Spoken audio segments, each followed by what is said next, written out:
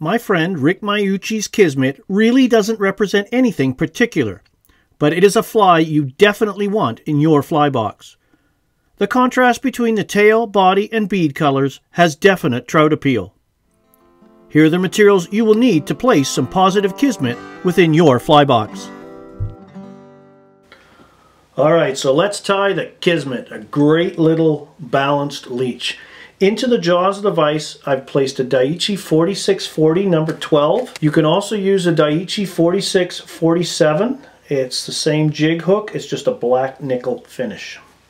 Cover the hook shank with tying thread, and 8/0 olive in this instance. Give a good thread base, good traction to hold materials in place. And this is a fly that benefits from a production perspective when you're tying lots of them. So with the thread in place, I'm going to take a sequin pin, gold pin here, and onto this pin I'm going to slide a 7/64 for a number 12 or number 14 Kismet. That's my proportions for any balanced fly, 7/64 for 12s and smaller. For 10s and bigger, I would be using 1/8, 5/16, or even bigger. So it has to be tungsten so it balances the fly. So we want to have this. Experience has taught me that I can get at least 2 more beads on here. I am in the correct position. So we're just going to lash that down, firm thread wraps, really lash that sequin pin. You could, if you can't find these sequin pins, we get them at Michael's. If you can't find them, you can take a standard silver sewing pin and cut it to length. But when you use the cut pins, you've got to be careful because the back edge of where you've cut it can be kind of razor sharp and cause you a little bit of headaches with thread breakage. So what we're going to do at this point, if I was production tying, I would whip finish and cement the thread wraps and set that aside to dry. But since we're tying this all at once, I'm just going to leave the thread in place. Another thing you can do, if it causes you problems that your gold pin doesn't match your orange bead, you could take some Loon Hardhead in orange and just give a couple of coats of the, just dab it right there on the pin head itself. Let that sort of dry out. It'll get tacky in a few seconds. And you can come in with your dubbing needle. See, it's kind of swelled there, and then you just push that forward. And another trick I do sometimes as well is I actually take a little bit of this super glue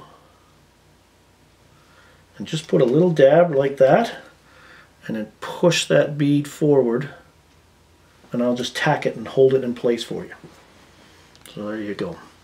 Alright, the rest is just tying. We've got the chassis built. Again, this is a step you would do for a number of flies. You're doing 6 of them, I would be building these chassis, whip finish, take it off, glue it, next one, next one, next one, until I've got the required number done. You don't want to do this individually, it just prolongs the tying process.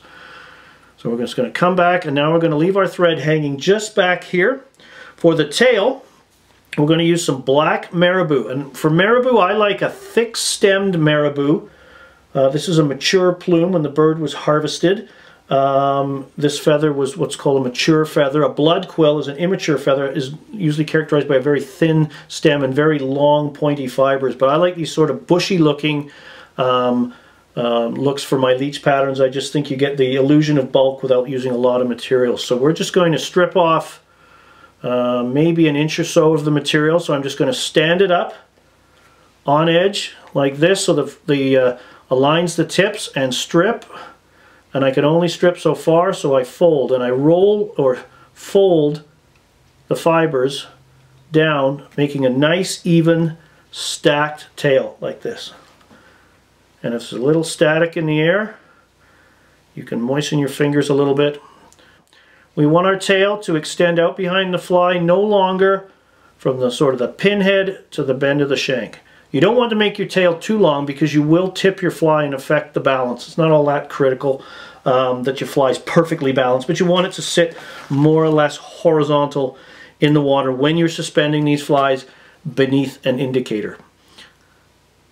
And we're just going to trim those butts to length, and I notice I'm holding the marabou. I'm not letting it go so it doesn't get out of control, and just secure that in place, and there's your finished tail.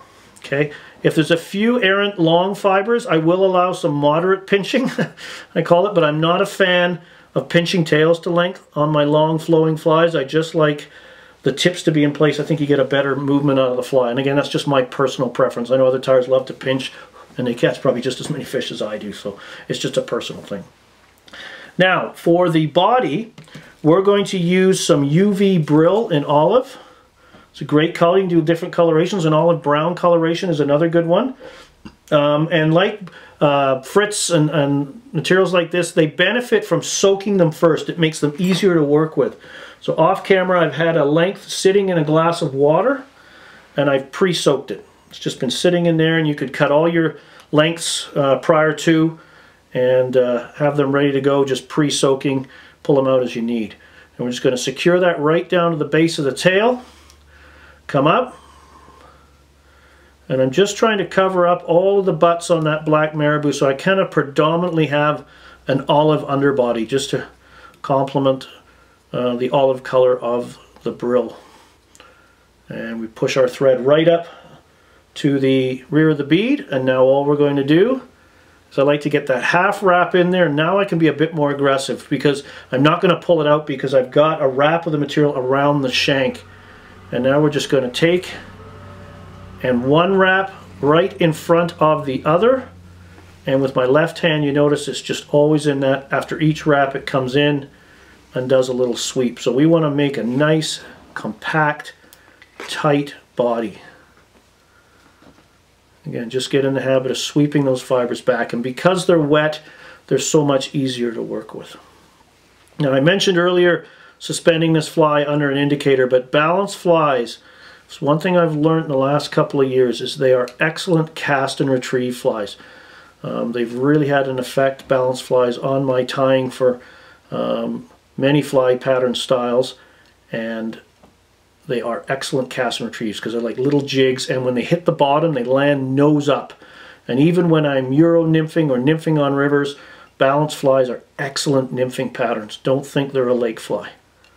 And we're going to come right up to the back of that bead and pack it in there nice and tight.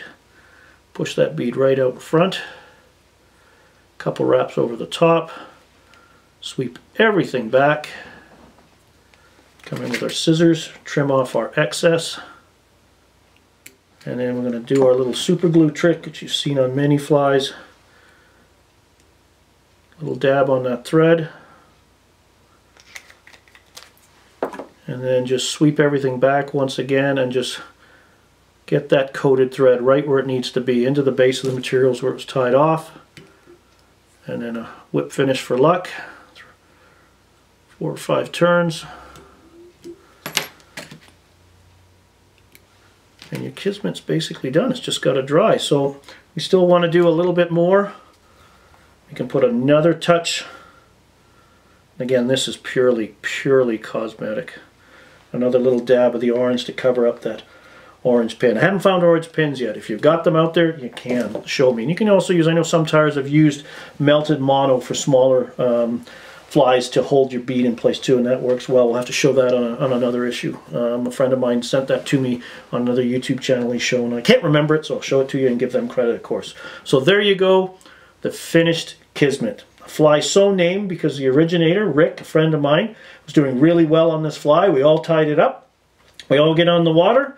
We're all having fun catching flies on this, catching fish on his fly, and Rick can't catch a thing right on his fly either, and we call that Kismet, and that's where the fly gets its name. Simple but deadly. Make sure you have a good selection of these in various sizes in your fly box. For more information on fly fishing, and stillwater fly fishing in particular, please visit my website at flycraftangling.com. Here you will find fishing tips, fly patterns, articles, information regarding my seminars and schools, along with links to my blog and mine and Brian Chan's online Stillwater Fly Fishing store. You can also visit our store directly at stillwaterflyfishingstore.com. While you're visiting my site, please join my mailing list to receive my educational newsletters. You can also follow me through my social media channels. Don't forget to subscribe to my YouTube channel if you haven't already, and give this video a like. Please take the time to watch my other videos as well. Thanks for watching.